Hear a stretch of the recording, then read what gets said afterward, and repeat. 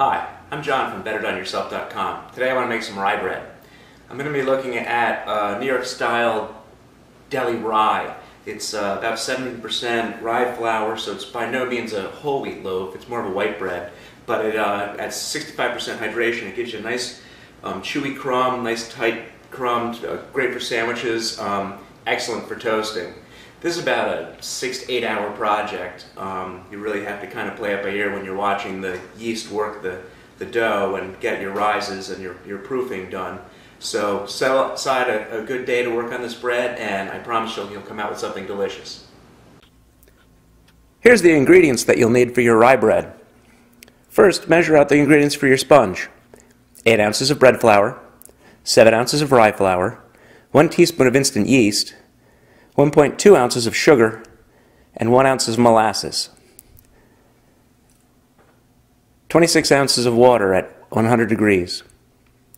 For the flour mixture, measure out 25 ounces of bread flour, 1.5 teaspoons of instant yeast, 1 ounce of caraway seeds, 0.6 ounces of salt. You'll also need 1 tablespoon of vegetable oil. Once you've got all your ingredients weighed out, you can start to add them to your mixer. So we'll put in the rye flour, the bread flour, the sugar, the molasses,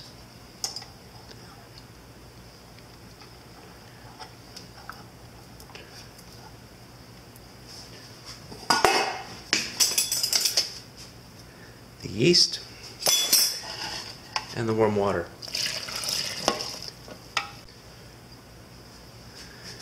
We'll go ahead and mix this.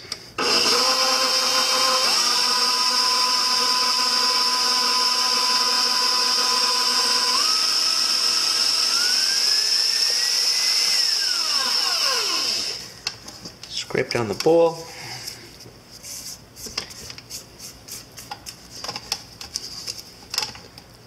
And we'll give this a good mix to get some air in the batter.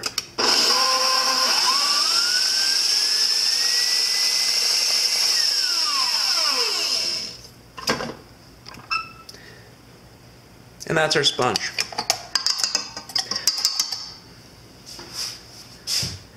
Let's add the remaining ingredients, the oil.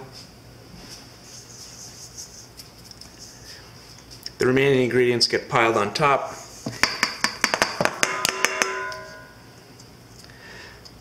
It gives your sponge a nice blanket so that the top doesn't dry out while it's rising.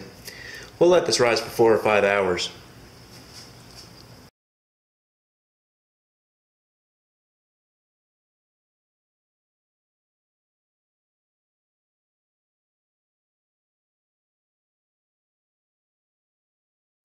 Alright, this looks great. The sponge is doing really well. It's blossomed up through the blanket of flour, and we've got a nice foam on top. Let's go ahead and put the mixing hook in, and we'll mix this for 10 minutes.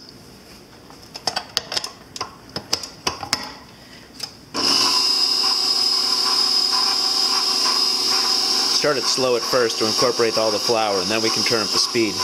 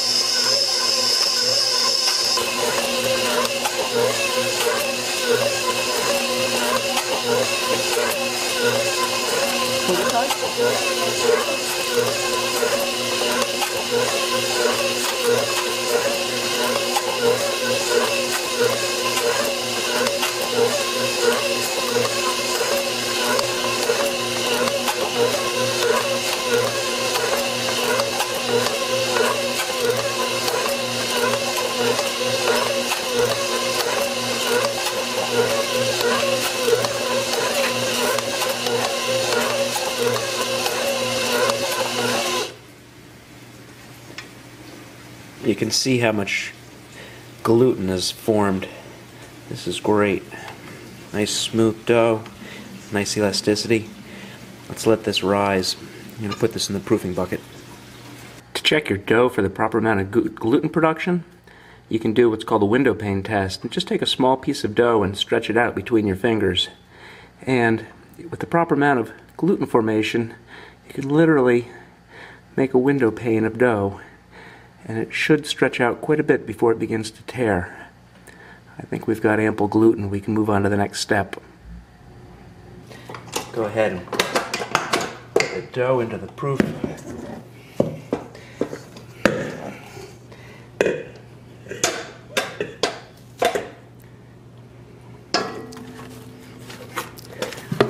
Got a little bit of olive oil on the sides of this proofing bucket. Keep the dough from sticking. Get this flattened out.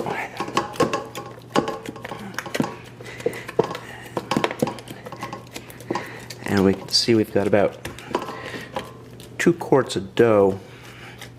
I'll go ahead and let that rise to just below 4 quarts, and I know I'm ready to put this in the pans.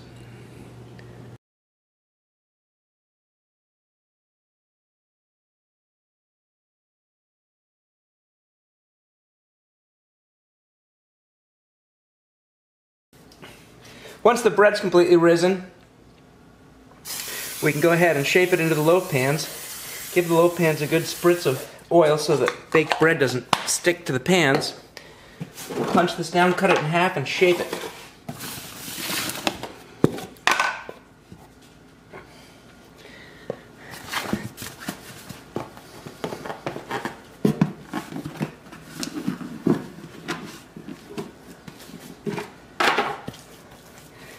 Try to flatten it out and cut it about in half.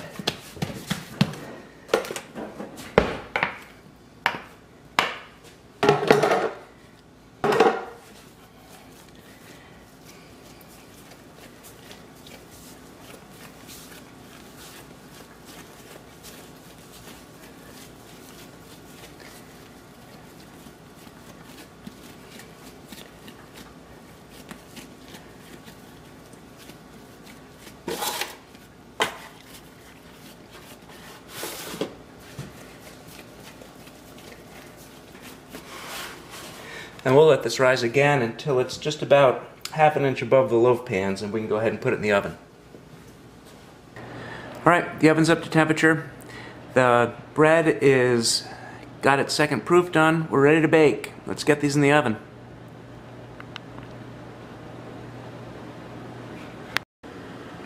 Alright, it's been 20 minutes in the oven. I can smell it. See where we are. Got a nice golden top. These look great.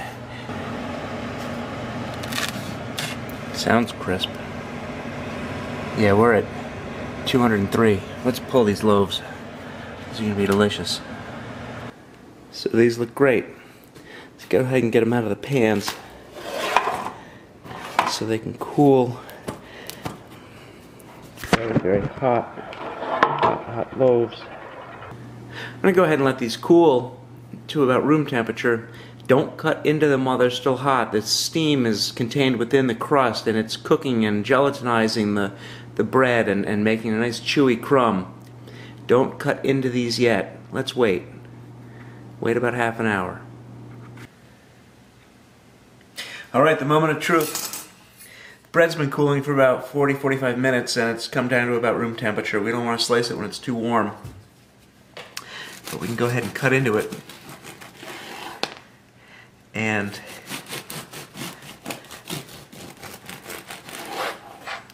it looks absolutely perfect.